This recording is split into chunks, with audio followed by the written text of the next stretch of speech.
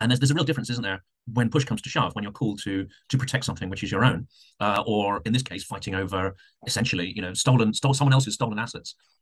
Yeah, I mean, the Ukrainians are literally defending their homeland. Mm. And the vast majority of Russian soldiers who have been deployed into Ukraine are from ethnic regions well outside of Moscow. This is a traditional method of the old Russian Empire, is to use all of your colonials to do to bear the brunt of the fighting. And most of the casualties of the 55, 56,000, however many killed, don't come from Moscow or Mm. St. Petersburg, which is a way to shield the elites from having to deal with the reality of what's going on.